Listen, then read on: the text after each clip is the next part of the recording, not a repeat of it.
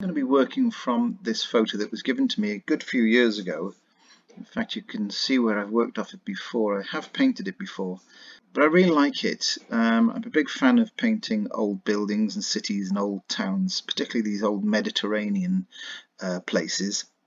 But what I want to sort of make an emphasis on is there's the corner of this building here, and a road that comes in from the left in this sort of direction, and I'm imagining the light coming from that direction, because it's not obvious actually. The shadows aren't that obvious in this photo, but I want to make the most of that light direction, so it would illuminate this part of the right hand building over here. The fact that this building on the left is all in shadow would probably mean I'd like to see this part of this building in shadow as well, and that will create a big tonal contrast, particularly horizontally across the ground here, up in this L shape onto the building, and then that would be light and surrounded by the more shadowy areas. And then the light will come across the tops of these buildings, falling on these furthest buildings there at the back in a nice diagonal fashion. So the only other thing I probably need to change is I'm not keen, let me just get rid of that a minute, not keen on this modern awning that's here. Let me just point it out again, just so you know exactly what I'm talking about here. Not particularly keen on this modern awning. It has some sort of stanchions. I sort of want to see the place as it was perhaps before that modern awning was installed, and it was just left to this sort of market area at the back here. And one other thing that I would certainly change, and that is the place and position of my figures. Mainly the fact that I don't like chopping off my foreground figures as the photo does here. You know, we've got this figure here, and I'm much happier seeing the full-length figures in the foreground. So I'm needing to sort of lift the whole aspect up a little bit.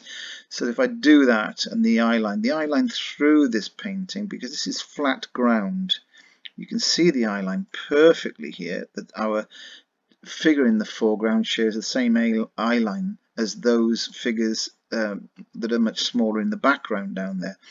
So by lifting that to say somewhere around here, obviously that will affect how it'll affect the perspective of the buildings a little bit, but it will enable me to put figures closer to us here, but their entire body length will be within the edges of the painting. So that's my plan, and fingers crossed it might go according to plan. So let's get started. Here is my image, the photo that we're just looking at. The paper that I'm working on today is a piece of Bockingford watercolour paper, 15 inches by 11. It's not surface, NOT, and it is £140. I tape it down either 2 sides or 4 sides, and doesn't buckle too much. I paint quite a lot. I use a lot of paper during the course of a week, so I don't really get the opportunity to pre-stretch my paper. I do like working on pre-stretched paper, but it would take me 2 days really to stretch the amount of paper that I use in 1 week. So I find by using this decorator's tape, this masking tape, it's fine. It does buckle a little bit when it dries out after about a day or so. It does sort of shrink back to a sort of relative flatness.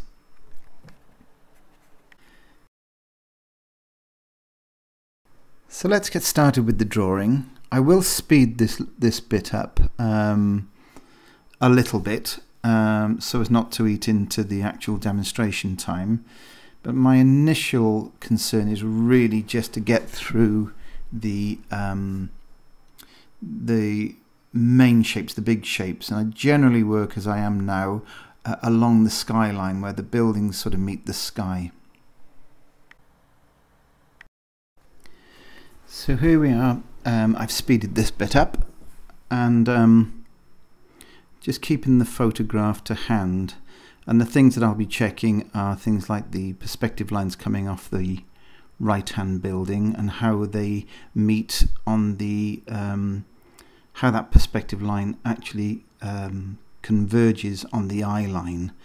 So the eye line being the same as the horizon line. So that line is coming down to about here, and that little mark there that I'm making is where that perspective line lands on the eye line, on the horizontal eye line.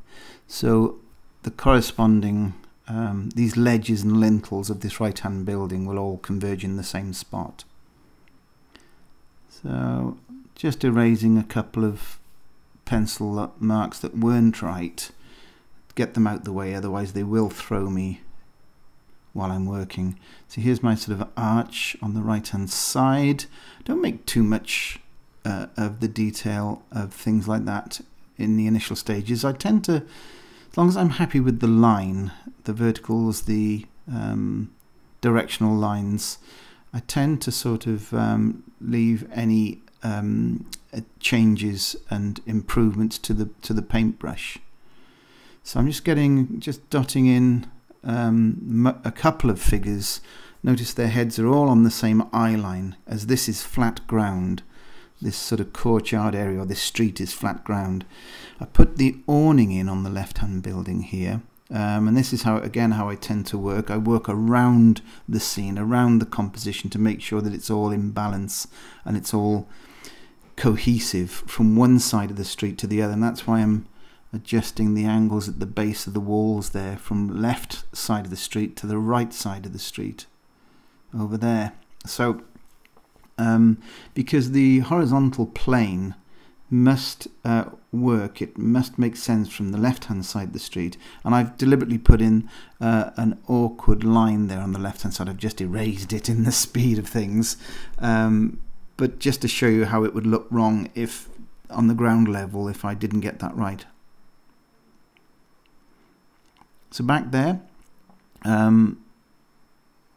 it's a case of now seeing the direction of other lines. This one here is flat to us, it's square to us, so there's no perspective on that sort of red building.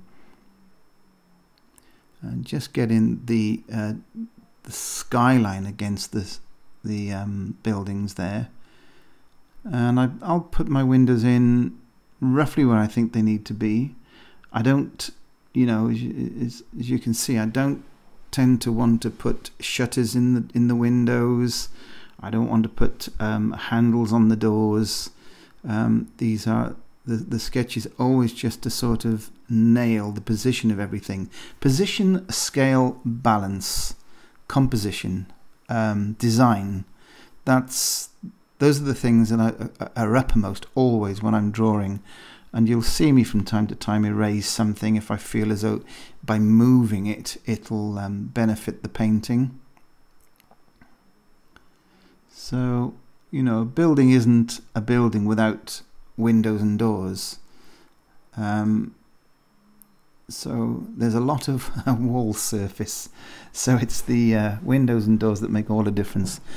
So I'm positioning a couple of my small figures that'll be the people doing their shopping around this market area. And again, their heads are all more or less on the same height. Placing the parasols of the marketeers, stalls and stands.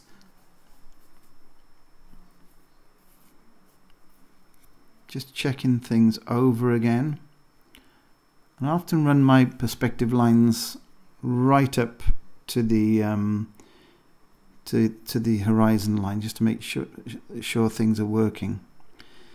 Always like a few communication cables going across the street. They could also be cables that they adorn with bunting, as they do like their sort of fiestas and street bunting and things like this. Yeah, so I'm just making some divisions now from one edge of a building to the next, hopefully without going too heavy in that respect. So there's a little bit of checking over of things really here, getting my photo back, making sure I'm happy with everything. A couple of areas there that I felt looked a little bit odd. There was a square shape there that I didn't like. Just going a little bit heavy with the pencil work, and mostly I'm sort of okay, I think, with that. So it's time to get the paintbrush out and get some paint on. So these are the two brushes I'll be using, starting with the brush on the right, actually, there, and that's my wash brush, which holds a lot more paint.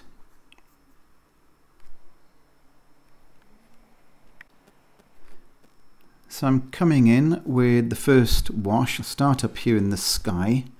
This is just a very pale, watery mix of cerulean blue with a little bit of cobalt blue in it. It hardly registers, but it's just so that I can get some cools established, both in the sky and slightly strong, as you can see here, on the furthest buildings, and to the left slightly, because those will be in a cool shadow territory.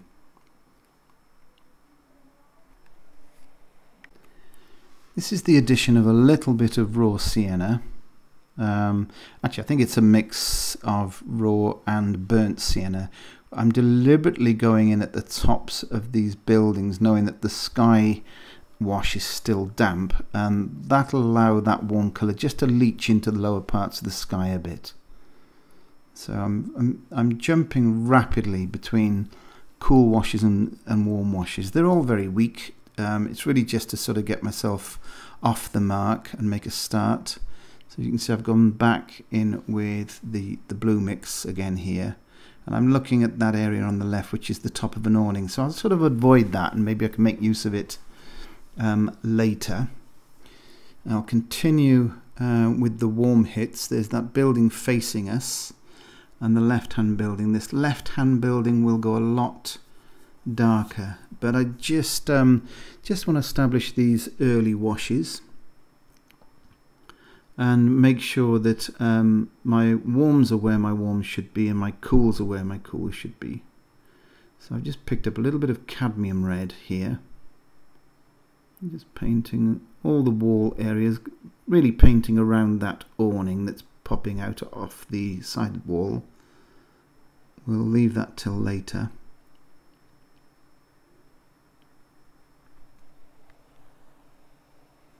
And just running through areas, allowing things to drift, allowing these weak washes to drift into each other, and at the same time trying to avoid any chance of hard edges occurring where I don't want them, basically. So this that I'm putting on now is a slightly stronger version of the sky colour. And notice I'm using directional brush strokes. And that area there will be, when it dries out, a lot lighter, which will be my the area of ground, hard surface, that gets some of this sort of late afternoon looking sunshine. So it's always about, you know, how far the object is away. That's what I'm thinking about when it comes to color temperature control.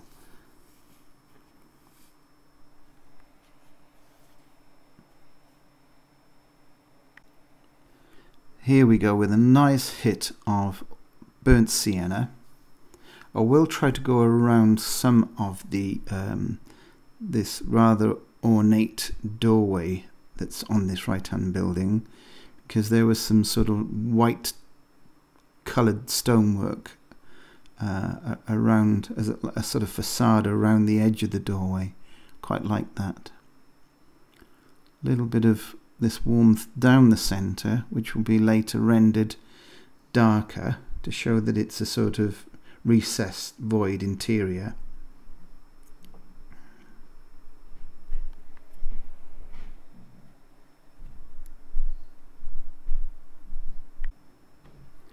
Also like just to get a little bit of reflection, vertical reflection, even on streets that are not wet, because hard surfaces still reflect even though they're not wet surfaces. So that's why I tend to use the odd vertical brushstroke in the foreground. So I went in with a little bit of warmth in that left hand corner at the back of the buildings, because my shadows, when they go in eventually, that'll give the shadows a little bit more depth. So being careful to go around most of those parasols at the back. There's a nice sense of horizontal down the back end of this street in the market area.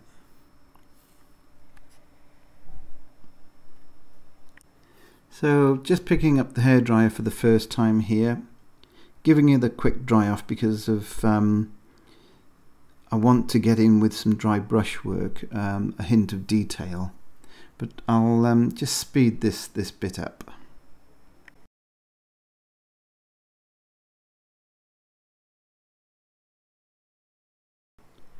So these two little brushes are my sort of detailing brushes. One is a synthetic, the other is a synthetic natural blend, and these are the two brushes I use mostly for my detail work.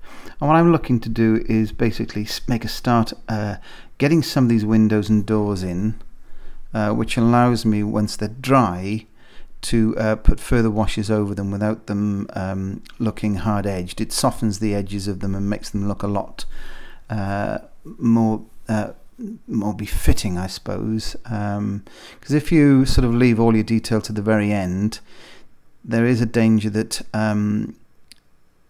you actually get an effect that looks like these dark details have been cut out and stuck on. I'm also using a little jar lid here, pickle jar lid, which is my way of getting my rich mixes nice and dark, sort of like almost dry brush technique, because I find if you're taking paint from your main palette, those little wells in the palette tend to fill up with water off the brush every time you pick up brush. But by using this little isolated mini palette, I can make sure that the paint mix is not getting too much water in the mix, as it's essential to be using a dry paint mix. Sort of always feel happier when I've managed to get a few details in, and I mention this quite often when I'm doing demonstrations, but this isn't a traditional way of working. I personally like to see a little bit of detail at this stage, rather than leave all the detail till the end. For reasons that I just mentioned, a lot of these marks will be softened when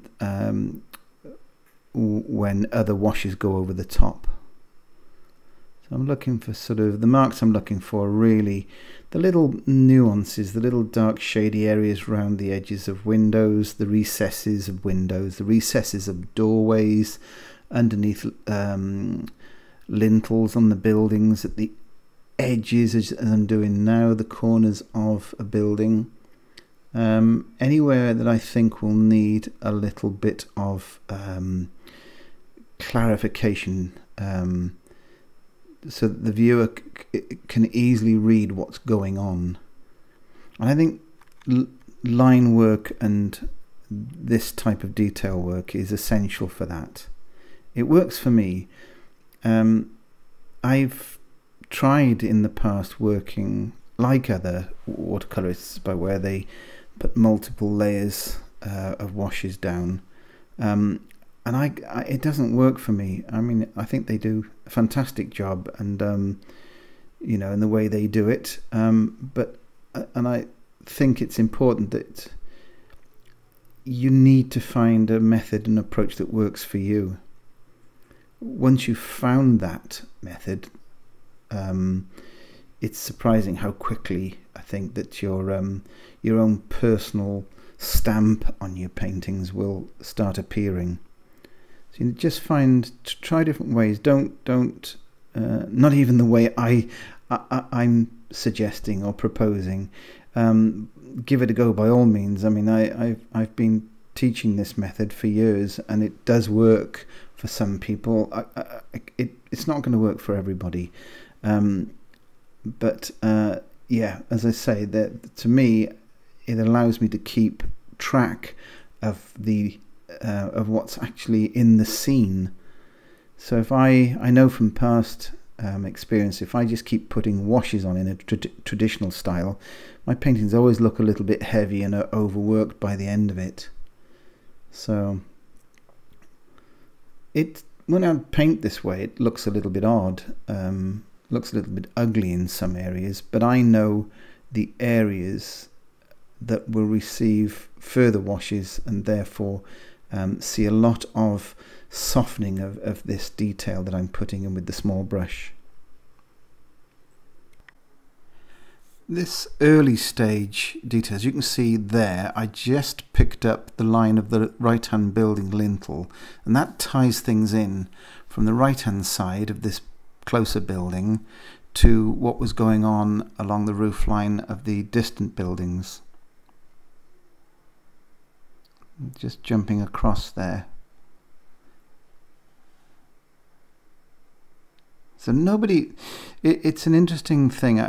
Nobody can really teach you to that nth degree as to how you approach, how you render these details. Most of these little details are nothing more than small abstract marks, but to me they make every bit of sense. Each mark makes perfect sense. For instance, this is the top of that archway. It's not a boring shape that that has to be a semicircle. I don't see it like that. I see it as a very abstract shape, and I don't even sort of on this occasion make that much effort to give the shape clean edges. The strength of the paint is important. Brings things forward. So those sort of shapes bring things forward. So I'm just paying a bit more attention to the background here and what's going on, what I think is going on. You know, even a good photo doesn't reveal all the secrets of the place. That's the thing. So, you know, I really don't see a point in trying to get the details so precise, because the best of us, the most those that are very good at making observation are probably still going to struggle. And what do you do if you can't find the exactly what's going on there? You have to self-express. You have to make it up. So I'm perfectly happy with that. In fact, I'm more comfortable with the making up of bits and pieces than I am with the direct copying of details. As long as the overall design is accurate and bears good resemblance to the place or the object that I'm representing in my painting, then I'm more than happy with that. But it's not ever going to be a photographic copy.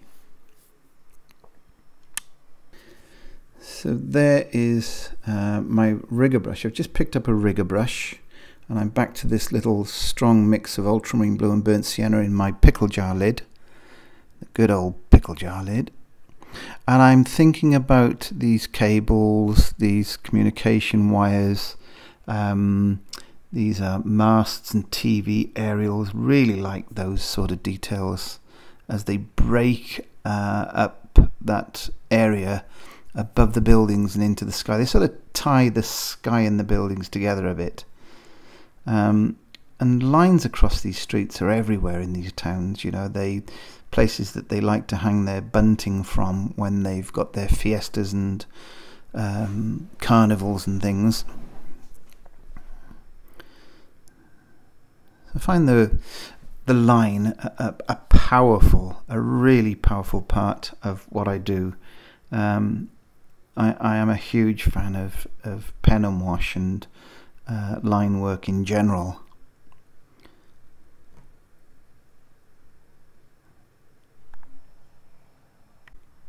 I'll just make a few sort of directional lines across the street here with the rigger brush. Always good for tying in the a good and effective way of tying in the perspective. And I'm always looking for that. Always got an eye on the entire design.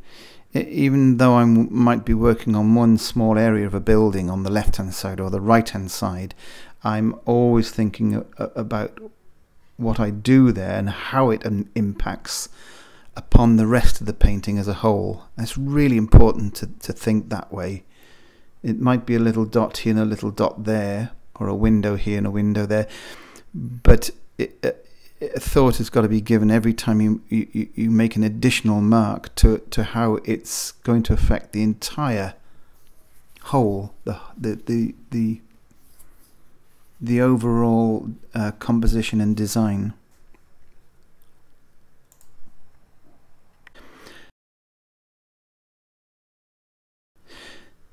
So got time to put the shadow on now, and I've just picked up a mix of ultramarine blue and a little bit of burnt sienna just to dull it down a little bit.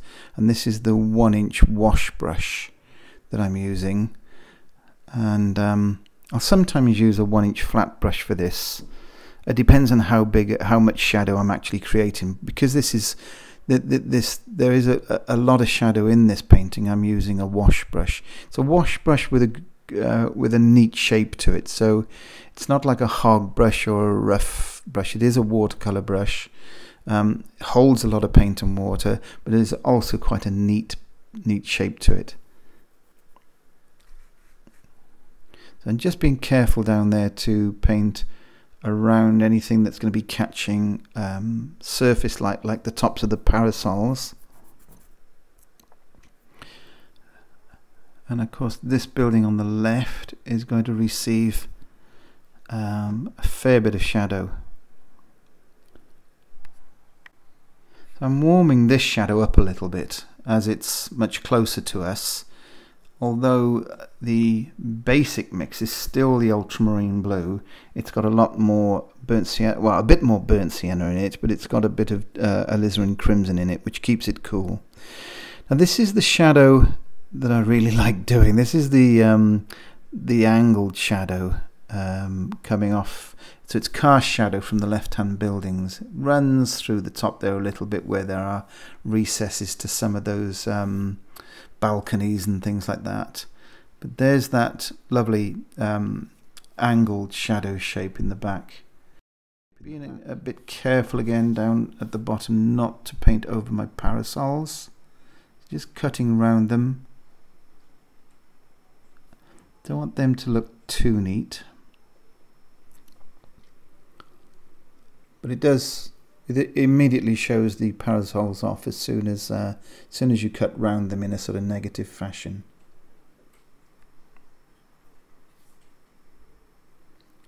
So it does call for a bit of practice working like this, and you need to get used to using large brushes in quite a delicate way. I think we perhaps sometimes panic when we pick up a large brush, thinking we can't be particularly sort of adept at using a large brush for making small areas, making shapes in small tight areas.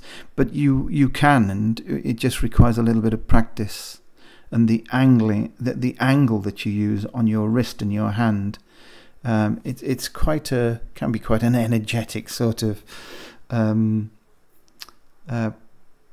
process, really. But you can see how the light suddenly appears. As I say, in watercolour you can't paint light, but you can paint shadows, and it's the shadows that gives you the light.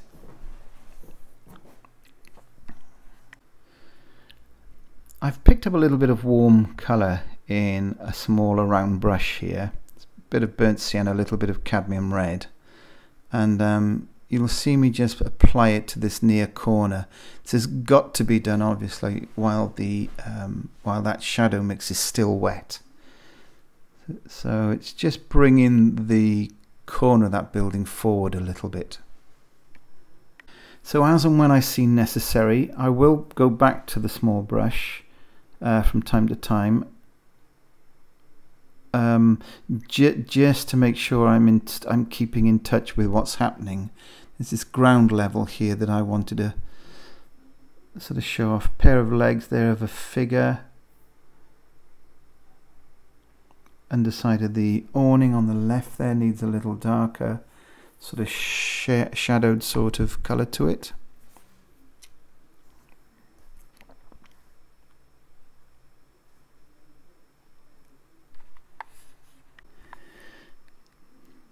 Just decided to warm those couple of those parasols up a little bit so that it looks like they're receiving that lovely warm late afternoon, early evening sunshine.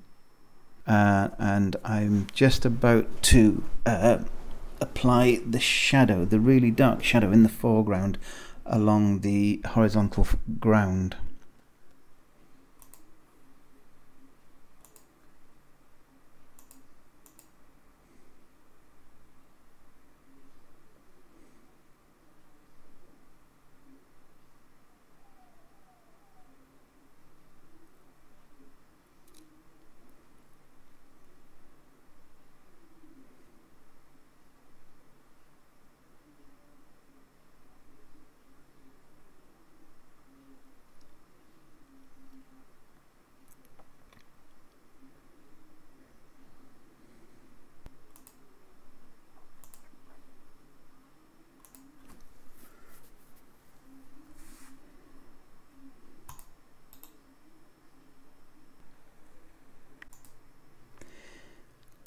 So I'm just going to pick up the trusty pickle jar lid, my most technical piece of art equipment. With the rigger brush, I'm just making sure I'm happy with what stands out in the actual light.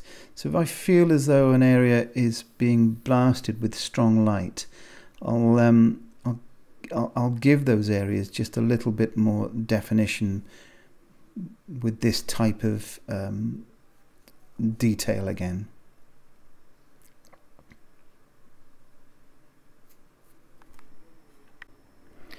I've just speeded this section up a little bit so that you can see where perhaps how I'm reading it, and just where I need to only go back in with this small amount of detail. And I'm just paying a little bit of attention now to the actual market stall area at the back of the street here. It sort of needs, well, it needs some attention to pull it out and make it slightly more noticeable.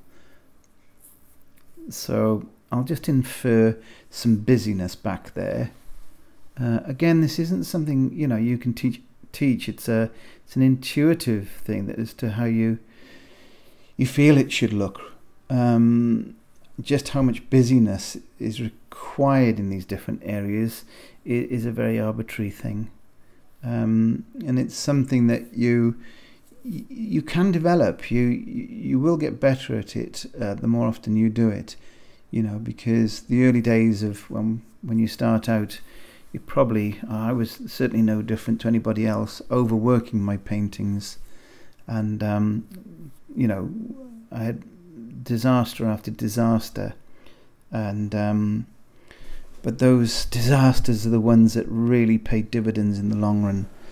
they're the ones that make you sort of make you do something about it. Just you look at, I'd have a multitude of ugly paintings strewn around me at the end of a session, and all it just made me feel as though, well, right, okay, there's the bad ones out of the way, the good one must be getting closer. And it's true, that's exactly what happens, but you won't get to those good ones unless you get the bad ones out of the way first. You can't go from nothing to good. You've got to go through all the you've got to get the bad ones out of the way. The bad ones must be painted. Doesn't matter how many. Still make bad paintings now, you know. It's but I know that there's rewards if you keep at it. Just going to speed this little section up. It's another area of me sort of dotting the I's and crossing the T's.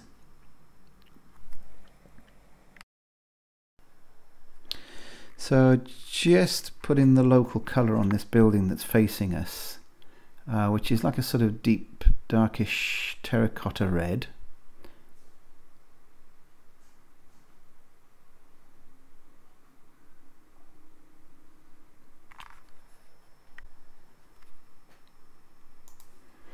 And I'm just adding a little bit of cadmium yellow to it, just to warm it up a little bit further. I think that little bit of addition of cadmium yellow, did I say cadmium red or cadmium? Sorry, it was cadmium yellow I was adding to that red building, just so that it ties in with the right hand side building. And just warming up the shadowy areas a little bit and making sure I'm happy with the fact that there is some warmth in those cooler areas.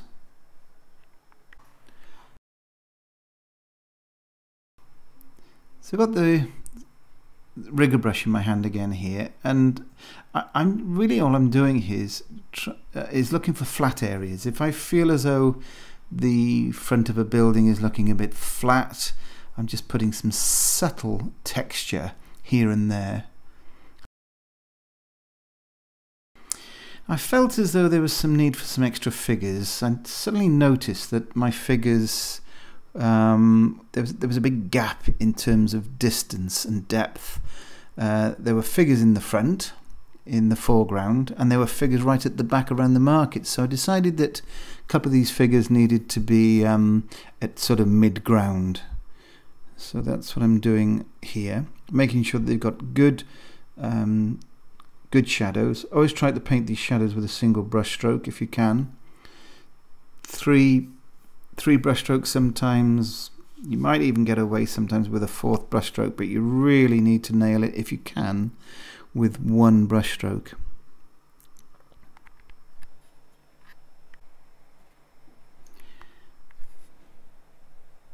So I'm just spattering a little bit, picking up a little bit of white gouache with the rigger brush. I take my white gouache straight from the tube, straight out of the neck of the tube of paint. And again, I'm looking for anything that I think might be catching a glimmer of sunlight. So there may be further sort of cables going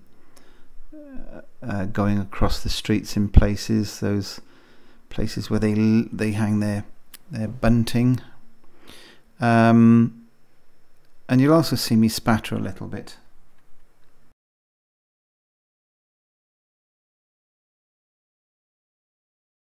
So there's our mount. Yeah, it's sort of okay. Probably have a look at it again tomorrow and just sort of dot the I's, cross the T's. Other than that, I think it's a reasonable job.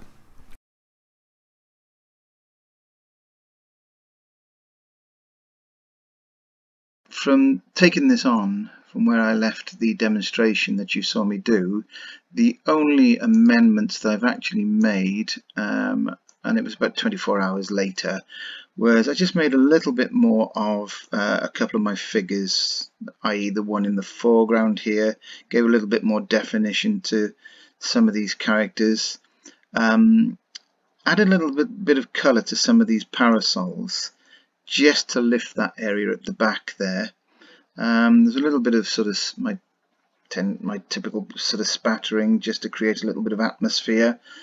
Made sure I was happy with the horizontal shadows of those figures that were actually in the light, in the bright light coming through from this left hand side here, this gap in the buildings.